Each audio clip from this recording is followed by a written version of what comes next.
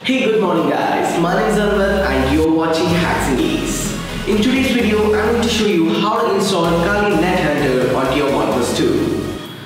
For this, you'll actually need CM 14.1 installed on your Android, that's the OnePlus 2. So if you don't actually know how to do this, check the link in the description. I'll link down a video which will show you how to install CM 14.1, the official version, onto your OnePlus 2. Let's begin with this video.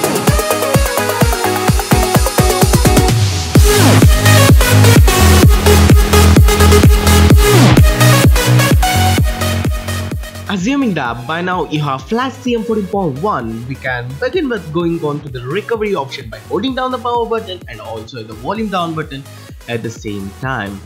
But for now I'm going on to the settings and scrolling down, and I'll hit on the about phone option. Under there I'll scroll down again and tap on the build number for 7 times until it says you're in developers. Then I'll go back and I'll find a new settings called as developer options.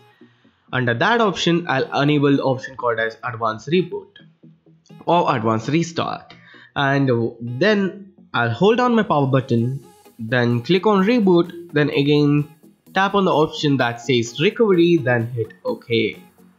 Once you're inside the TWRP, it's recommended to take complete backup of your Android, so if you screw something up, you'll be safe.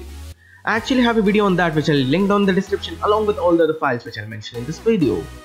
Then you can click on the install option and navigate to the folder where you have kept the NetHunter CM 14.1 file. It's actually under shared folder in my phone, but if you are granted with a screen like this and you don't know what are these folders, just click on the SD card option and then you'll have all the files which you'll recognize from the file manager in your phone. Now I'm going on to the shared folder. Under that I'm going to go the files option. There I have a flash file which is called as NetHunter OnePlus 2 CM 14.1 Nougat, etc, etc, and I'm going to confirm it's the same file which I want to flash, and then I'm going to swipe to confirm the flash. And this process is going to take about 5 to 30 minutes, so just bear with it until it gets completed.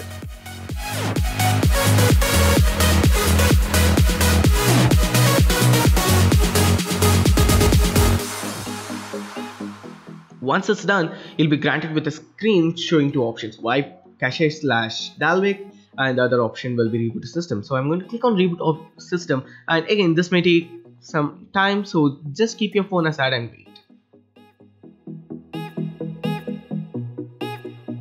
Once booted, you'll be prompted with a new boot animation and also with a changed wallpaper. The settings will remain the same though, but this time your Android will actually be rooted by Kali NetHunter.